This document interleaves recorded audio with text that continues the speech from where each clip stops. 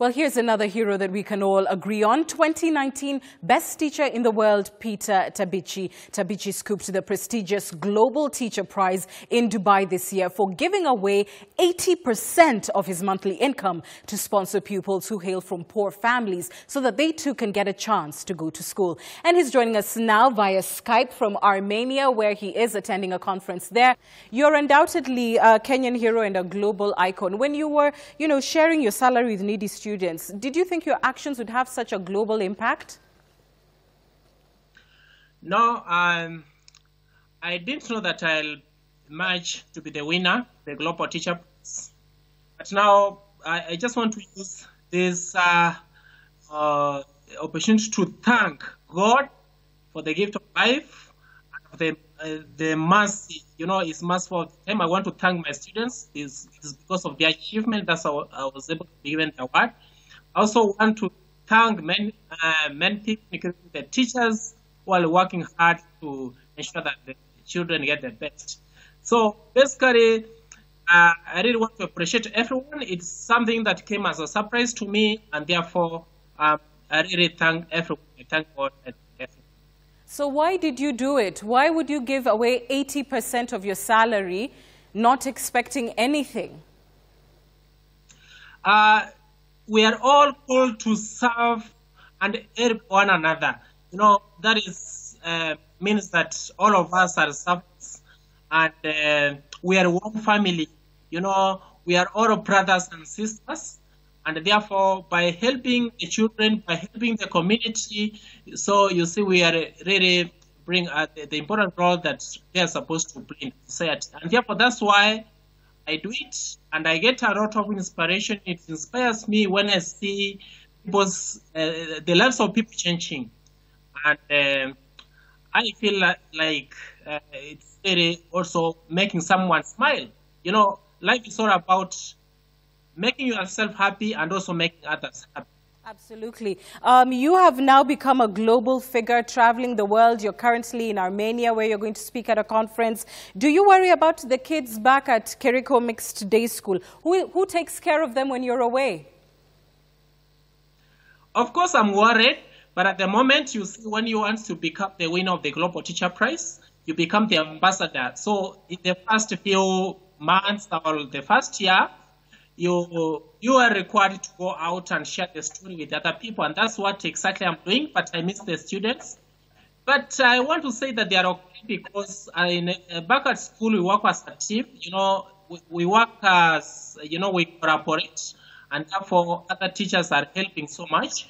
But I wish that when I go back, I'll be able to continue doing what I was doing and doing better, because now that I'm really visiting many schools and meeting and interacting with other teachers and students, I'm learning new things which I'll be able to share with them once I go back next time.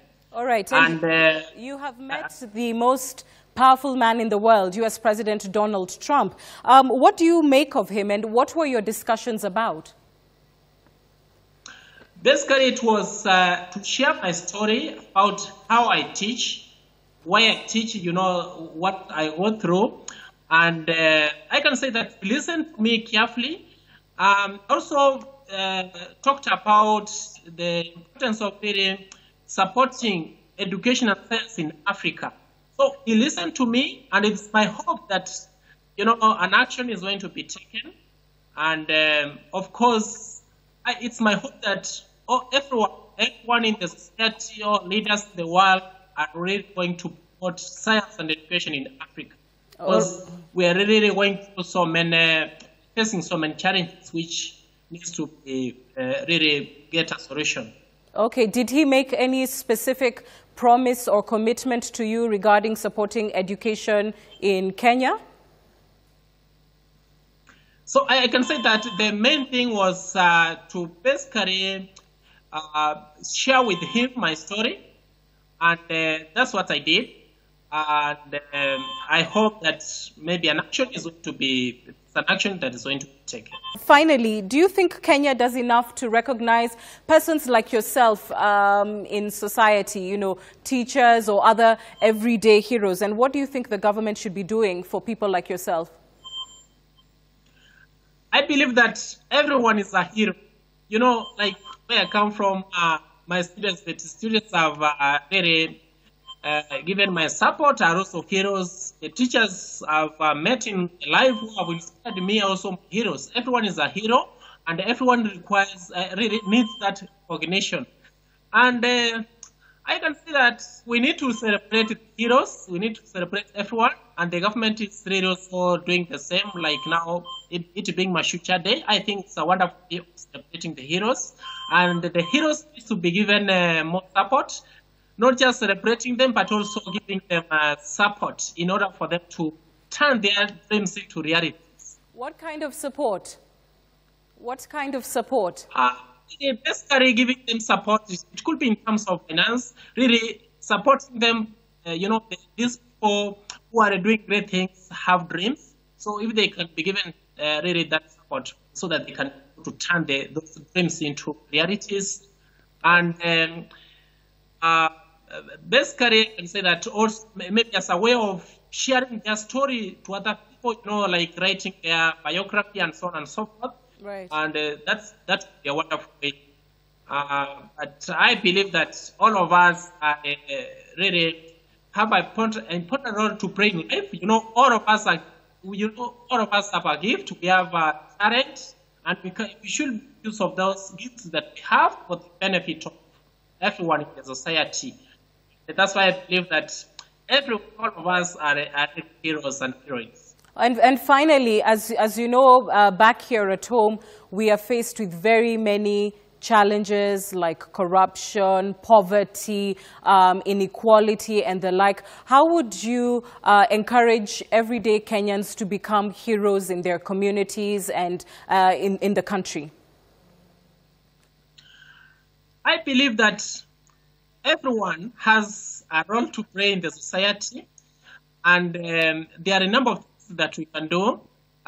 One of the things that we can do is to take initiative to transform the world. You know, we are like change makers. We are we can change the world. So, and we can do that one by just ordinary things. What we do, you know, doing more on what the ordinary things. We don't have to like be senior people in the government or those high positions. You know, the ordinary things in life, that's what we should really do our best to ensure that we have passion in what we are doing. And then we have humility all the time. We should really humble people. Humility, once you have humility, I'm very sure you'll be able to do a lot to the society.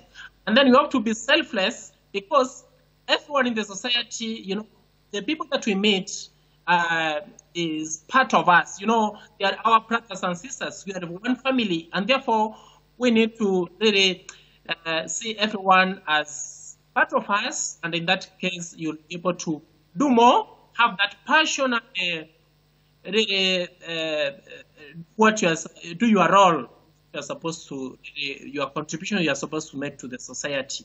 And then the other thing is to work as a team. Work as a team. I believe that teamwork can make us do great things, you know, collaboration.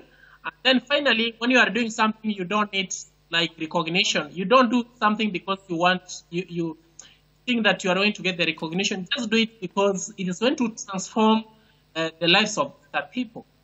And therefore, I think today you'll be able to make yourself happy and also make others happy. And I think that's the purpose of life.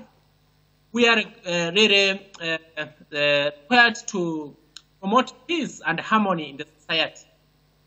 I think it couldn't have been put better. Thank you very much, brother, teacher Peter Tabichi. We celebrate you on Punchline, and Kenya certainly celebrates you. Thank you for flying our flag high.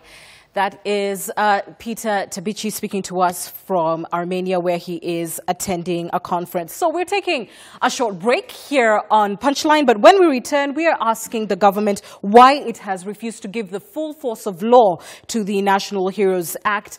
And later in the program, controversial State House operative Dennis Itumbi joins me in studio to defend that honor that he received in 2017. Don't go away.